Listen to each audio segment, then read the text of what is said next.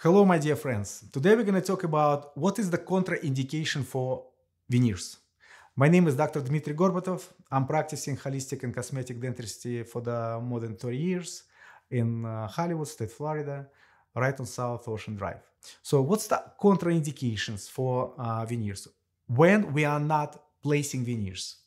Number one, it is tetracycline teeth. So tetracycline is antibiotic which was taken by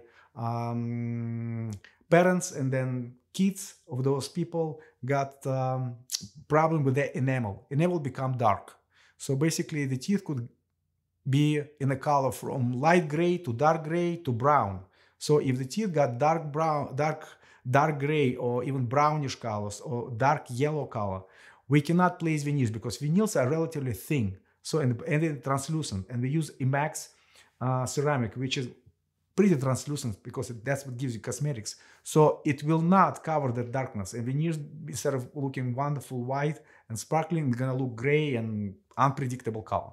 So second type of patients we are very careful with the veneers or not placing them at all is people who got very short teeth, severe attrition. Let's say they were grinding a lot, they were clenching a lot, the teeth are very short, and they're not planning to do full mouth reconstruction, which gives us ability to open up the mouth, put the crowns on the back, stabilize the bite, create the space for the front restoration, and then put the veneers. So if they're not willing to do so and just want the veneers, we cannot do this because the problem is the teeth are too short. So retention of the veneer are very short, and those teeth are clench and grind, and there was a lot of pressure on those veneers, and over the time, the veneers start to debond, they start popping out.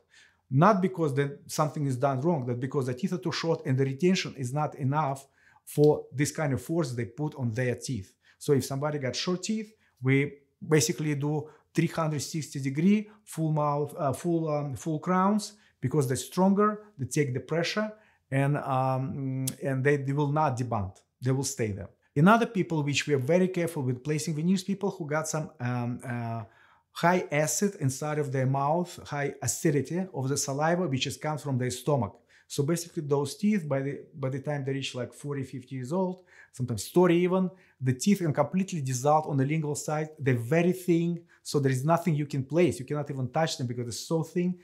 Because if you touch them, you put something on the front of those teeth, they will break. They will break because there is no enamel on the lingual side, it's all gone. So with those people, we give them other options how to restore them properly, but definitely not veneers. We can use crowns. We can use sometimes splinted crowns to make sure those teeth are strong, and those restorations would last for 15-20 years, not 1 year if you place the veneer up there. Another case when we are very careful with placing veneers are periodontal problems. So if somebody comes with a periodontal problem, severe or moderate periodontal problem, we are very careful placing veneers on those people. First of all, they have to go for the periodontal treatment, make sure their gums are healthy, so there is no inflammation, so we can place the proper margins, and they will see how stable those teeth are. So if the teeth are stable, we sometimes make a choice, go for the veneers or put the crowns on, but most of the time, like 90% of the time, we put the crowns on because then we preserve the teeth around, we can splint them nicely, so they could be connected, not all of them, but maybe part of them, some connection on the right side, on the right side, to make sure that all the teeth are stabilized. And those restorations are highly cosmetics. Is no difference in the cosmetic, the way they look and the way they feels between the crowns and veneer, of course. So in those cases, periodontal problem, we use crowns. If you have any of those situations, please call us. We are glad to help you out to pick up the right restoration for you. Please subscribe to our channel, and thank you very much for your attention. Have a wonderful day.